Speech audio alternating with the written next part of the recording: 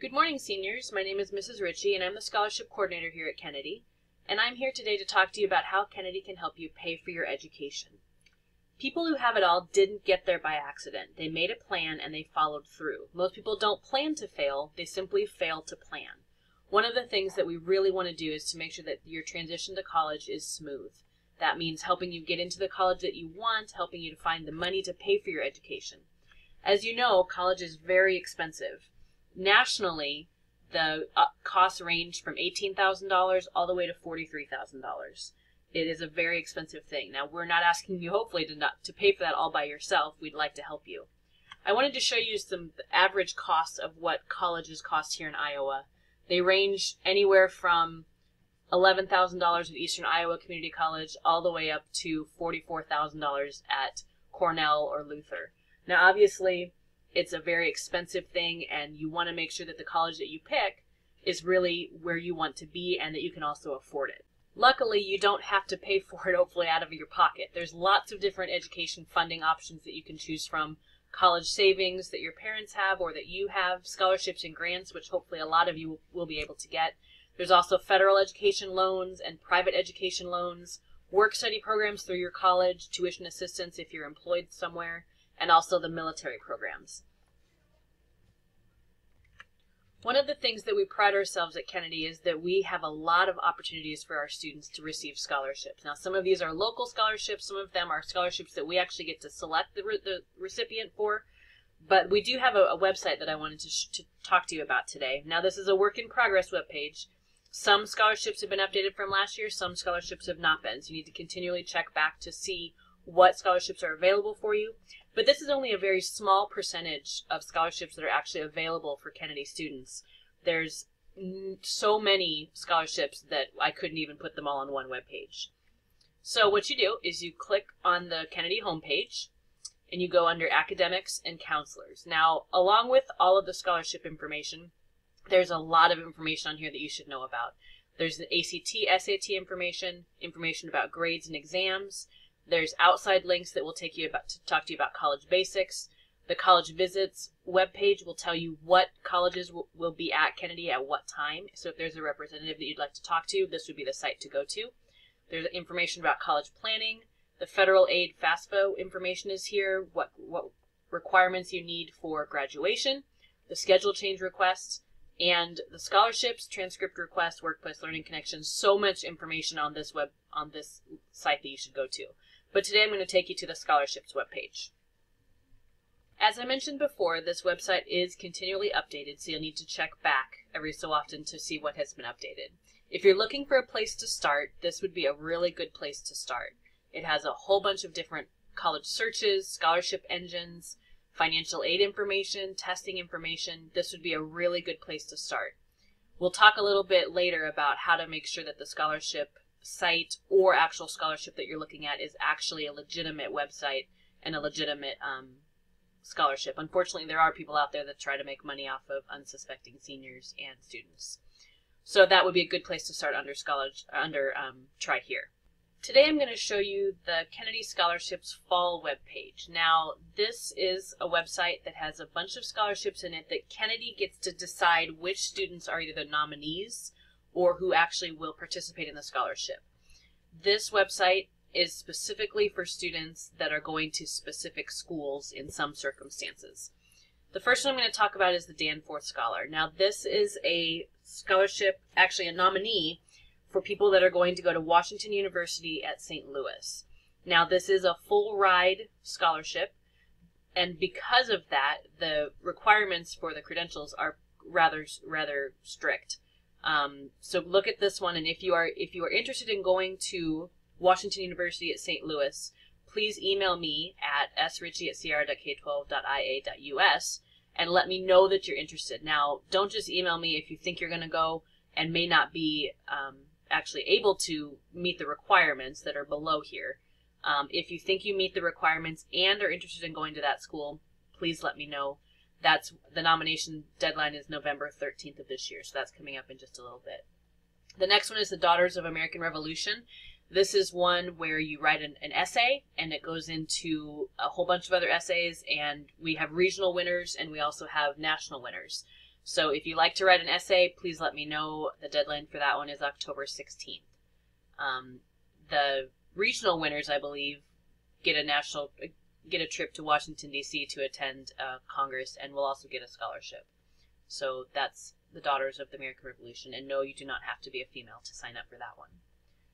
The Eugene McDermott is for a student that's going to the University of Texas at Dallas. And again, the requirements for this one are pretty strict.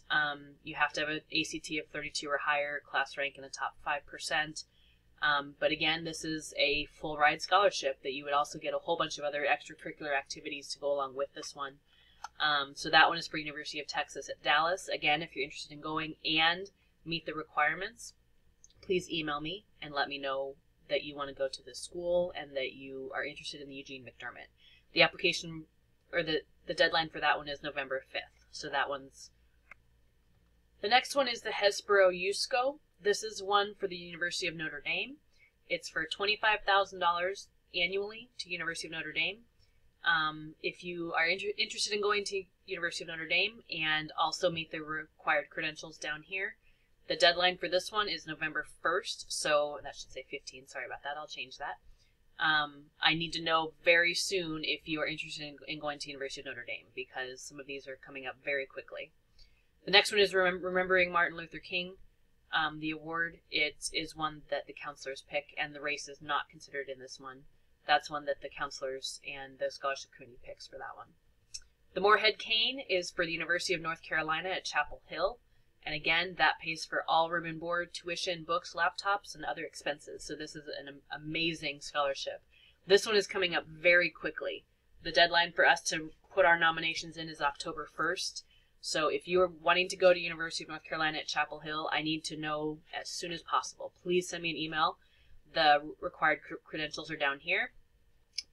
So that one is coming up very, very quickly, that we need to know immediately if you want to go to that school and meet the requirements.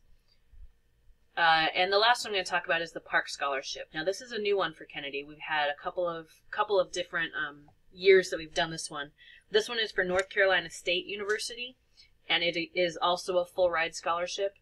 And again, this one comes up in October 1st. We have to know what two people are interested in going to this school and also meet the requirements. You can see what the award is, almost $100,000 for in-state, which none of us are since we live in Iowa.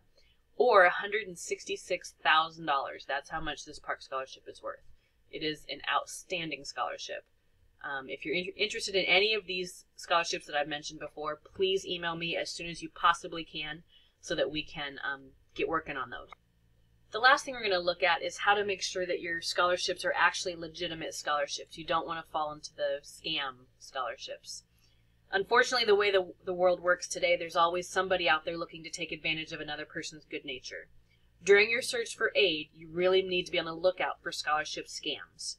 Many people who are the victims of scholarship scams are already on a tight budget, so it's really important to be prepared and remain alert to the warning signs. If you have to pay to apply for a scholarship, you're probably not in the right scholarship. You definitely haven't found a legitimate scholarship. Many people fall into this trap because it doesn't seem so bad when a supposed scholarship requests a $2 or $3 application fee. But your odds of seeing any money in return are very slim. More commonly than not, you're not going to get anything out of that scholarship. Another common sign of a scam is a request for payment in order to be matched with a scholarship that suits you. Paid matching services are just not necessary. Anybody can find out information about any scholarship with just a few clicks of the mouse. Don't pay anyone to do this for you. Some scams start off by offering to apply to scholarships for you in exchange for a fee. This arrangement just doesn't work. It's unrealistic, and most oftentimes it's a lie. In order to be eligible for scholarships, you have to submit your own applications and write your own essays. You cannot get around this even by paying money. Identity theft is a concern for everyone, and you have to be especially careful of scholarship scams that request too much personal information. Some scams may even solicit your bank account number on behalf of the scholarship, claiming they need it to deposit your winnings. They might also ask for your social security number to confirm your identity. If you experience any of these issues, do not continue with that scholarship. The last one's a little bit tricky. If it appears that everybody is eligible for the scholarship, it's most likely a fake. Scholarship sponsors usually want to provide money for college students based on a specific reason, cause, or achievement data. The requirements may not be prestigious, but there should be some requirements, otherwise you may be dealing with a scam. There are very few legitimate scholarships programs that actually indiscriminately award student money. Scholarship scams are out there. However, you shouldn't let this fact discourage you from applying for scholarships. Just remember, if there's numerous red flags, you need to trust your instincts and not continue with that scholarship. 2 more things left. Again, if you're going to be attending any of these schools and you think you qualify for the scholarship from that school, please send me an email as soon as you possibly can.